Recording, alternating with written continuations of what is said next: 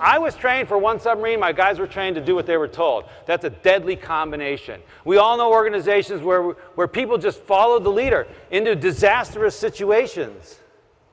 So I got my guys together and I said, hey, we got a problem here. I was trained for another submarine. You're trained to do whatever nonsense comes out of my mouth.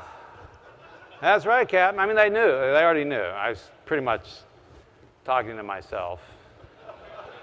So I said, what are we going to do? What are we going to do, guys? And we talked about it. Okay, what I really wanted to do was get ready for the inspection. But we were sitting in the wardroom. We spent a couple hours. We were talking about it.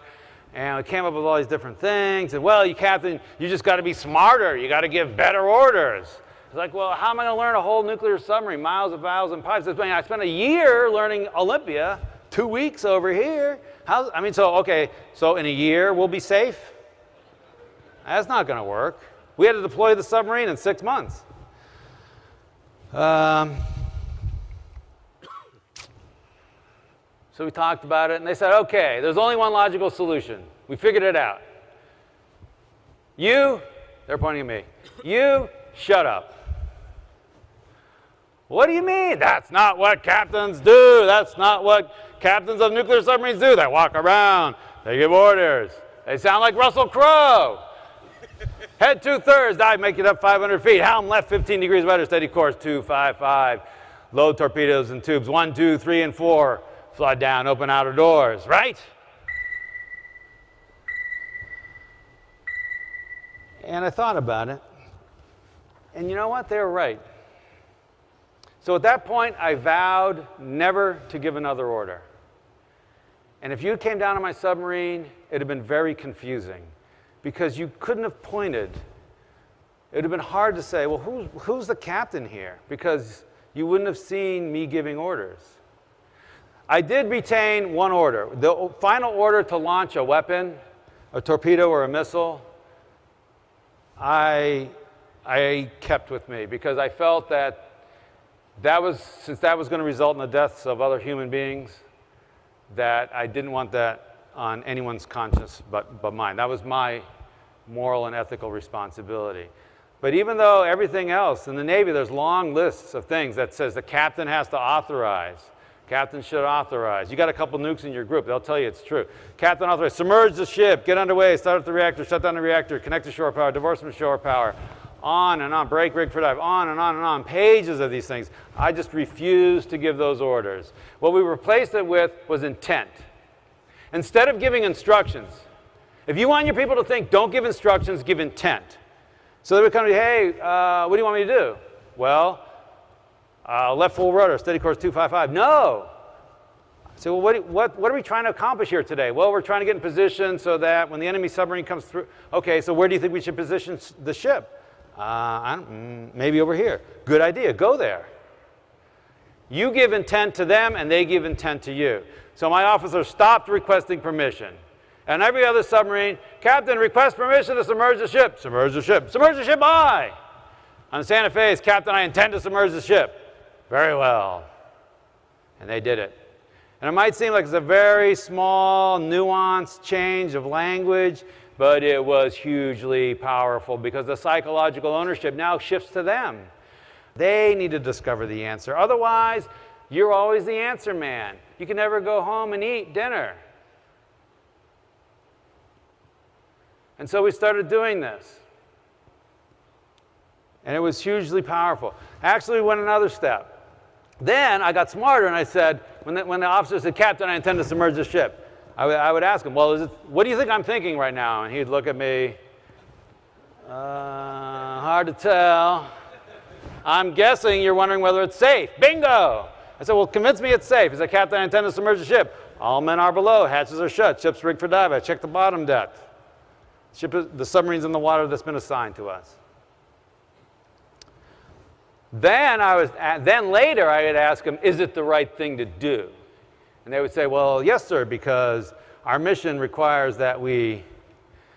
And these are the two pillars that I think support this idea of giving control. These are the two pillars that need to be in place.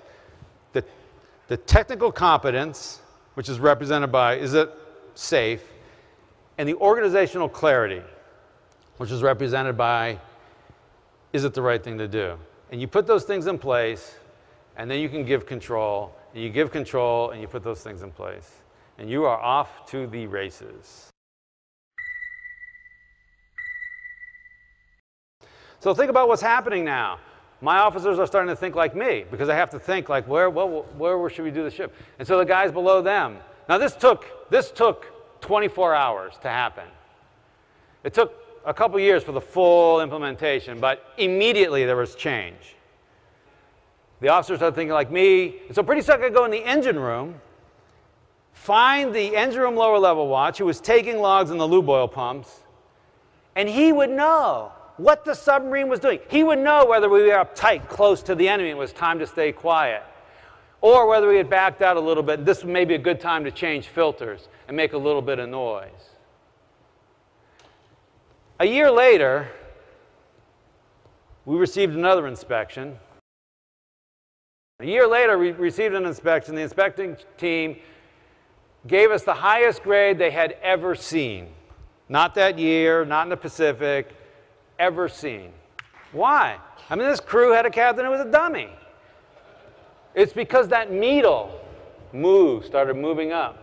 And on another submarine, there was one guy in charge, one guy giving orders, one guy thinking, and 134 people doing what they're told. I don't care how smart you are. On my submarine, I got 135 thinking, active, passionate, creative, proactive, taking initiative people. It's a tidal wave. You don't stand a chance.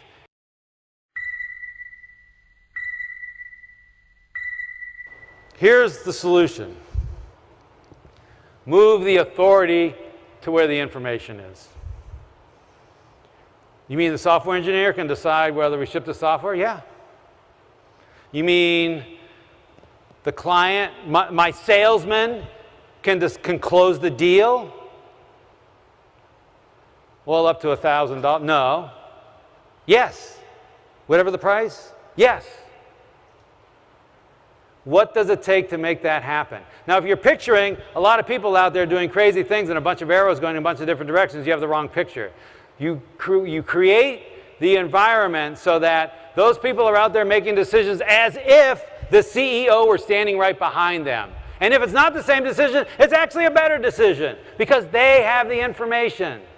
And not only will you get better speed of execution, because now you don't have this delay, what happens is those people feel like they matter because they're thinking. You engender thinking. You create the environment for thinking.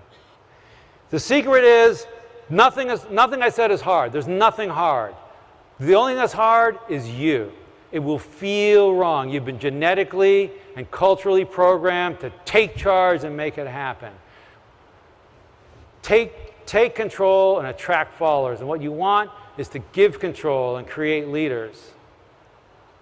It will feel wrong, and you will repeatedly start down this path if you so choose, and then you'll be angry at yourself like I was. And you will have a failure, and you'll go back to the old ways. And you will pick yourself up, and you will go again. You will go again. And by doing so, you will achieve the greatest thing possible.